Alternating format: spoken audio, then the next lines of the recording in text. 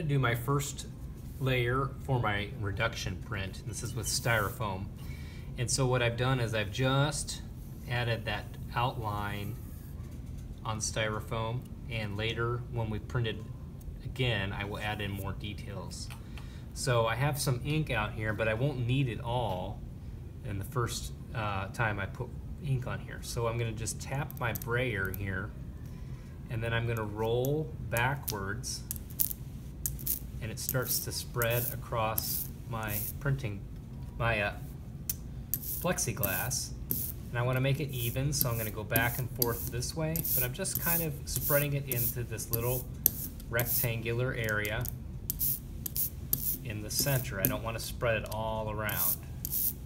And when you start to hear that noise, like Velcro, that is the sign that you have enough ink on your printing plate. So I'm going to go ahead and roll this across the entire plate. Some of it's going to get on the table.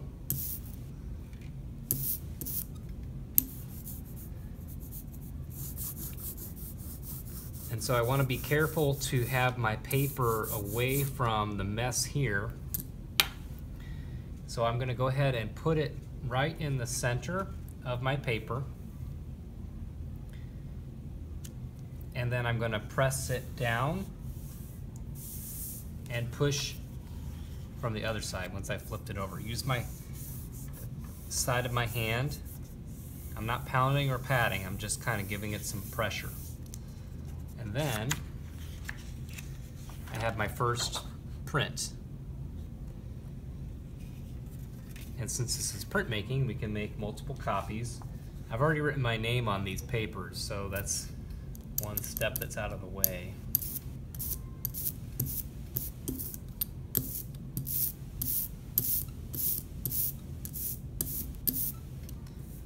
I want to make sure that I get this all evenly covered.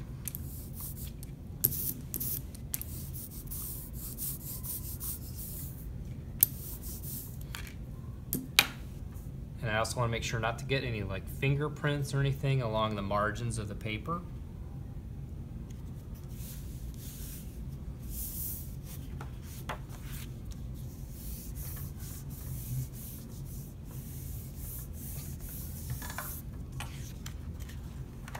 Alright, and there's print number 2, and it goes on the drying rack.